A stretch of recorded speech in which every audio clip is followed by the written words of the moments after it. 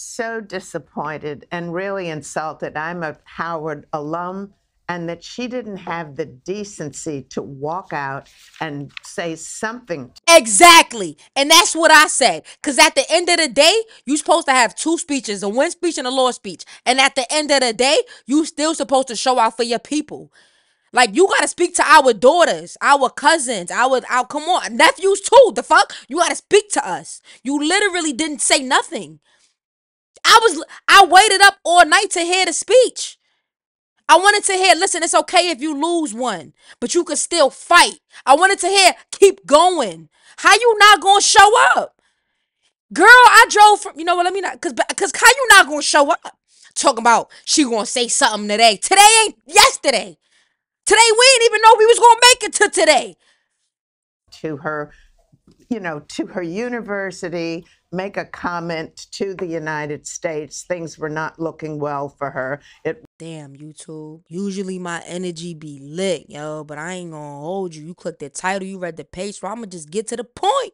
She lost, gang. And I can't even say she lost, because to say that she lost, to me, is selfish, because it's bigger than her. This shit bigger than Nino Brown. We lost. We lost as a whole, as a unit, all right? Now, I'm sure by now you guys already know what happened. Kamala lost. It's unfortunate. It was my first time ever, 32 years old. It was my first time ever voting, and it was for a woman. So I'm super excited. I was gonna put a race behind it, but I don't got time for all of that technicalities. So it was excited that I voted for a woman. A lot of people was asking me, so you didn't vote for Hillary? No, I didn't. Mainly because I wasn't sure where Hillary was going with it, and as we see how that played out. Let's get to this video. Shout out to Sky News. Shout out to the lads. Like, I was looking for a video to react to that I could speak about the presidential election, and I was like, the lads is talking about this? Like, lads, what y'all know about what we got going on here? It's ghetto, right? It's a little ghetto. I ain't gonna hold you. Let's get into it, man. Oh, and I want to say this too. I'm mad that Camilla didn't come out and speak. I ain't like that. Like, I get it. You lost. A loss is a loss, but at the same time, you still had that support. You didn't lose that support. So for you to not come out and speak that specific night, talking about she gonna speak today, girl, it was yesterday. What you mean? Let's get into it. Let's cross now to Barbara Heineback, former Democrat White House staffer, joining us live from Brisbane. Barbara, do you feel any disappointment that Kamala Harris hasn't been able to become the first woman of colour and first woman to be elected to the presidency? You see how they gotta say the first woman of color. It's like, we don't know. That's what I'm saying. Let's just leave that out. I was just happy that she was a woman. I am so disappointed and really insulted. I'm a Howard alum, and that she didn't have the decency to walk out and say something. Exactly. And that's what I said. Because at the end of the day, you supposed to have two speeches, a win speech and a loss speech. And at the end of the day, you still supposed to show out for your people. Like, you gotta speak to our daughters, our cousins, our come on, nephews too. The fuck? You gotta speak to us. You literally didn't say nothing. I waited up all night to hear the speech. I wanted to hear, listen, it's okay if you lose one, but you could still fight. I wanted to hear, keep going. How you not gonna show up? Girl, I drove from, you know what, let me not, cause how you not gonna show up? Talking about she gonna say something today. Today ain't yesterday. Today we didn't even know we was gonna make it to today. To her, to her university, make a comment to the United States. Things were not looking well for her. It wasn't completely over, but short of a miracle, we knew which way this was going. And that she didn't have some grace. I mean, it shows us how classless she actually is, a sore loser. Okay, now, miss. I don't know about classless.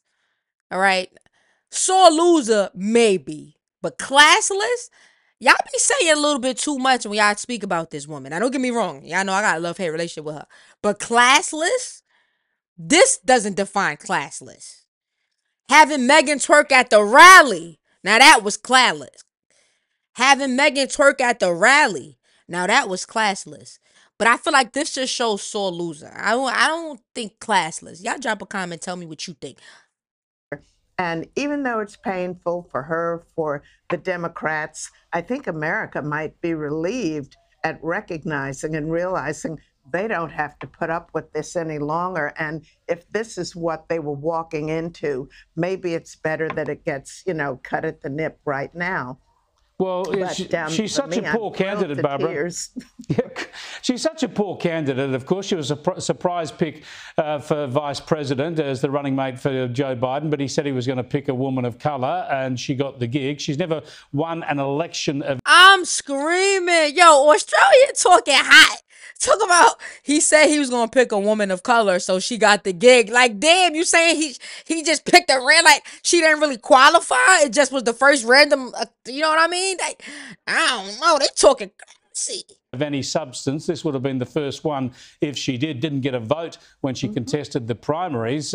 Why do you think she's failed? What was the biggest mistake of the Democrats? I'm going to tell y'all right now. I'm going to tell y'all why she failed. It has nothing to do with her. She failed all from self-hate.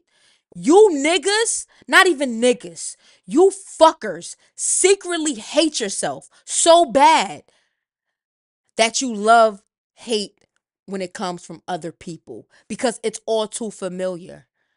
Donald Trump's hate drives you guys because you guys secretly hate your damn self. You guys hate your mom for whatever reason. You hate your dad. You hate the world. You're just mad. You hate gays like we did something to you. You hate every goddamn thing. When really and truly, you mainly hate yourself. This is a you thing. This ain't got nothing to do with us, Camilla, Donald Trump. Nothing. You guys hate your damn self.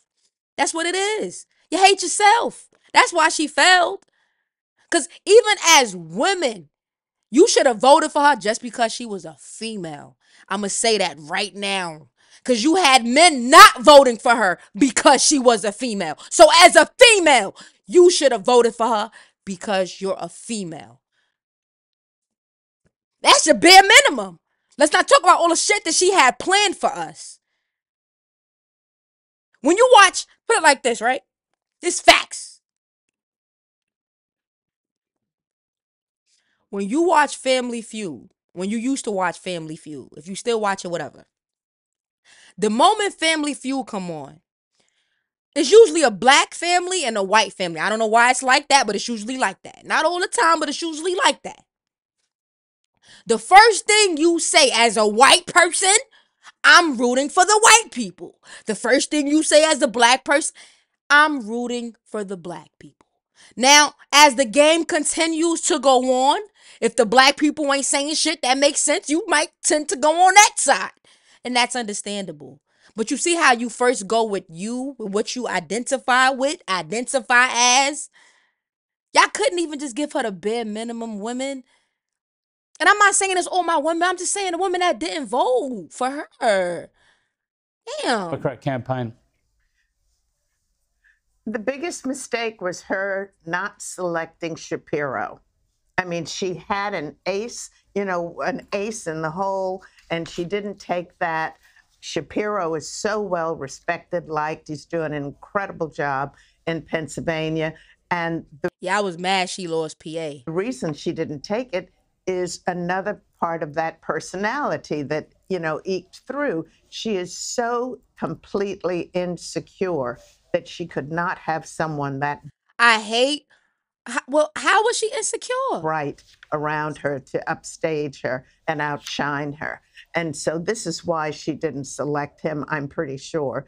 She made a lot of mistakes by bringing on all of Hollywood and Beyonce and all of these people. But they always do that. Beyonce wasn't very happy.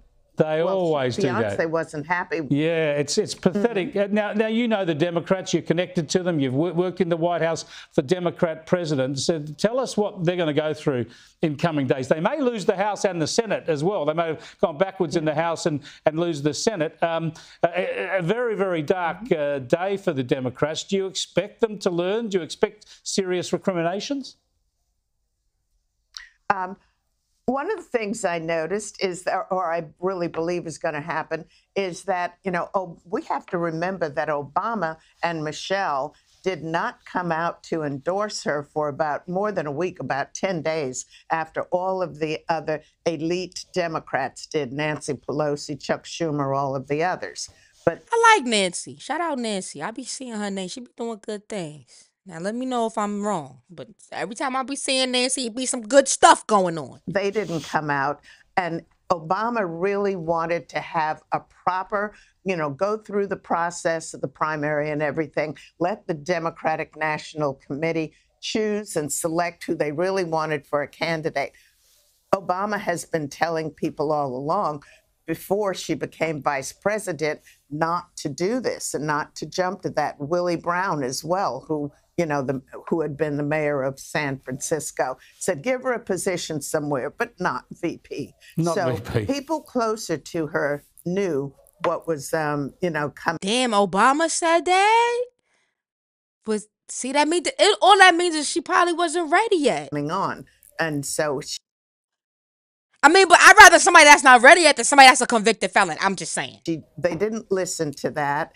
The Congress, I don't know which way it's going to go, but I think that if we have a couple more Republicans in the Senate to carry us through these next 4 years, but I think it's going to be easier for Trump than it was, back in 2016. It could well be. He could be a much more powerful president than he was last time around. Thanks for joining us, Barbara.